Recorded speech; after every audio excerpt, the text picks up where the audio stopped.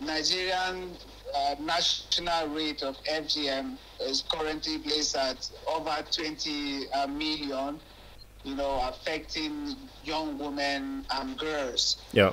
And, Nigeria has 36 states, including the Federal Capital Territory, Abuja. So this FGM cut across these states.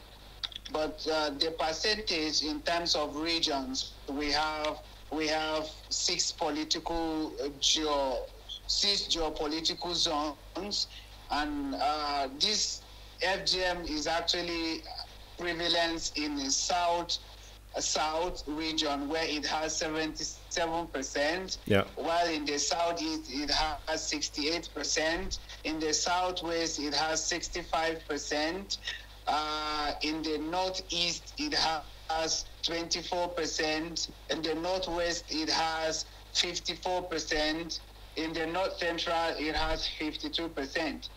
So these are the ranges across the geopolitical zones. In Nigeria, there used to be no laws regarding the curtailing and then, trying to stop the prevalent nature of FGM. Yeah. We used to have a constitution which particularly specified the fundamental human rights, of which you and I know that FGM is one of the violations of, those human rights of women and girls. So that is the only constitution that used to be, or the law that used to be in place. But the constitution has not particularly specified and categorized FGM. Yeah. But back then in 2015, the country had a law called Violence Against Persons Prohibition Act, VAP 215.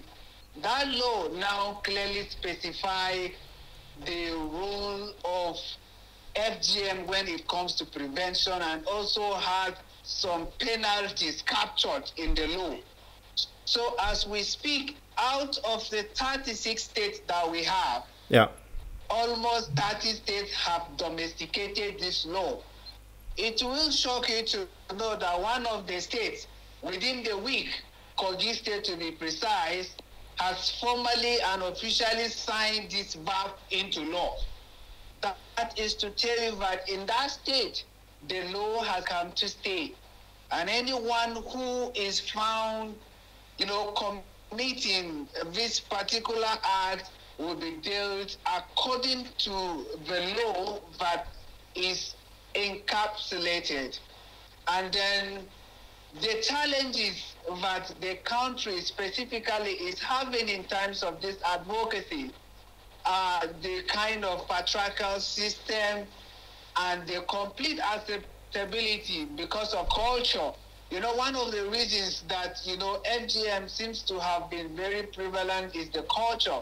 Some people used to think it is a way of, preparing young girls for marriage, saving their virginity and the likes. So the advocacy, we are now taking them to the grassroots, having them enlightened to know of the implications and the effect of this.